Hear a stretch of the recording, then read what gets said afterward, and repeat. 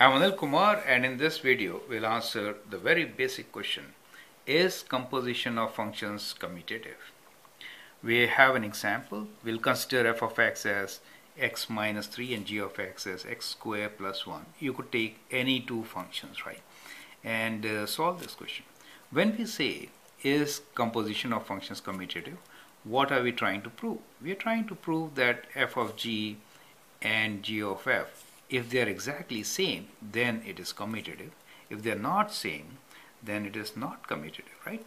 So let's begin by finding what is f of g, and then we'll find what is g of f, and then compare, right? That is the strategy. Okay, so f of g. So f of g could be written as f of g of x, right? So which is equal to f of, in our case, g of x is x squared plus 1 and f of x is x minus 3, right? So we'll substitute x squared minus 1 in f of x. So composition is always substituting a function into another function. So we substitute this function into the first function.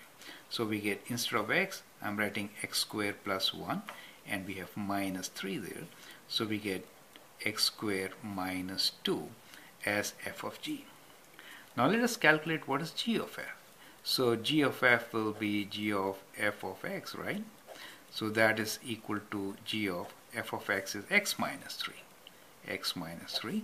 So we'll replace x with x minus 3. So we have x minus 3 whole square plus 1. So let us expand this. We get x squared minus 6x plus 3 square, which is 9, plus 1. And that gives us x squared minus 6x plus 10.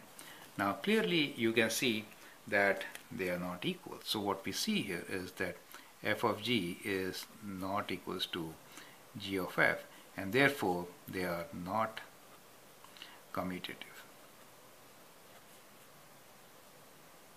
Okay, so that is how you can prove that order is very important whenever you're working with composition of functions. I hope that helps. Thank you.